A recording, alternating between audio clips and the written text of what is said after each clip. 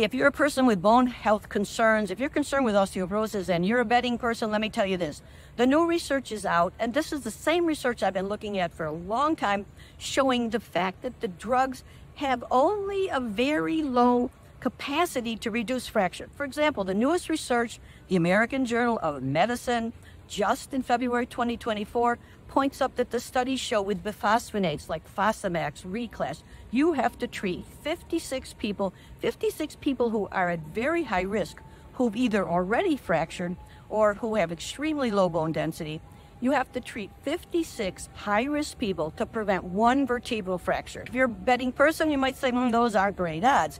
And to prevent a hip fracture, you have to treat 167 high-risk people. In other words, these drugs do not prevent hip fracture. And the actual fracture reduction is 1.8% with these bisphosphonates. So if you're a bedding person, I suggest you join my team, the Better Bone Solution. We're going to Kripalu. We're going to give you all the 6 steps of the program to build bone health naturally.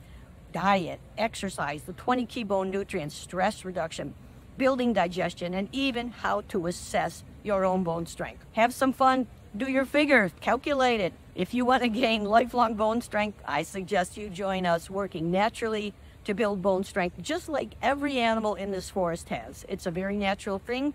We're going to show you how to do it.